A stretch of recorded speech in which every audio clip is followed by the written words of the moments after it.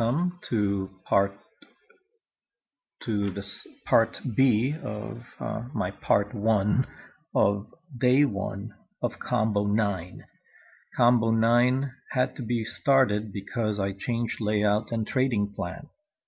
I believe this layout is a lot simpler to use, especially when you are going to be trading the crossings of the SA 987 through the 0. Right now we're beginning to hit resistance again on our downward move here of the trend because of the 1920. Things are beginning to reflatten back out, and I bet you we're getting up colors on this SJ of the 3535. But I'm using the set it and forget it method. So if it knocks out our minus 14, well and good. If it doesn't, so well and good too.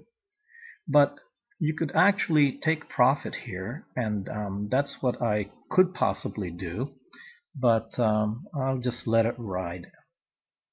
Because you could take profit and be positive 10, and then get back in again to continue the downtrend if the downtrend is going to continue, as it should. Why? Because the SJ of 3535 is still below the 0, but it has up color.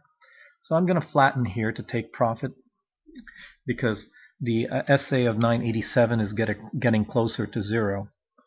So right there, that ends part 1, 10 contracts, 3 ticks.